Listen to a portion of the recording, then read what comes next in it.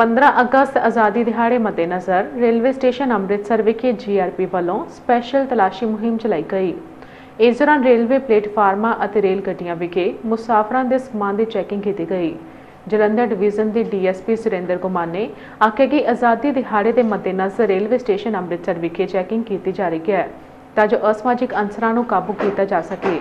उन्होंने मुसाफिरां नूं अपील की कि किसी अजनबी पासों कोई खाण पीण की वस्तु ना खाण अते शक्की हालत विच पए समानिया व्यक्ति बारे जीआरपी नूं सूचना देण। जीआरपी अमृतसर थाना के इंचार्ज बलबीर कुमार अते वड्डी गिनती विच फौज के जवान सुरक्षा प्रबंधां नूं यकीनी बनाउण लई स्पैशल चैकिंग अभियान विच शामिल सन। 15 अगस्त के संबंध में स्पैशल टीमां बना के बड़ी बरीकी नाल सर्च की जा रही है ताकि कोई अनसुखावी घटना ना वापर सके।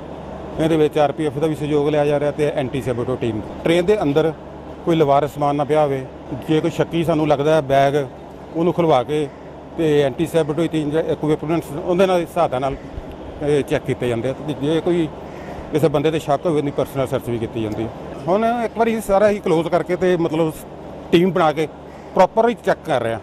अज सिर्फ एंट्री ते एग्जिट तो नहीं हो रहा, सारी टोटल ट्रेनों के भी और प्लेटफार्म के भी और आस पास के एरिया भी। यात्रियों मैं यही कहांगा कि आसे पासे ध्यान रखन, किसी का दिता हुआ खाना ना खान, पानी ना पीन, तो जे कोई आस पास लवारस चीज़ होंदी है तुरंत पुलिस नूं सूचित करन जिहड़ी एस्कॉर्ट पार्टी होंदी है। अज कितनियां गड्डियां खंगाले गए? अज तकरीबन सवेर तो ही लगे हुए 6 बजे तो शुरू हुई तो 15-20 गड्डियां तो हो चुकी हैं। बाकी प्लेटफार्म तो लगातार ही चैकिंग जारी है, ये 15 बाद भी जारी रहेगी।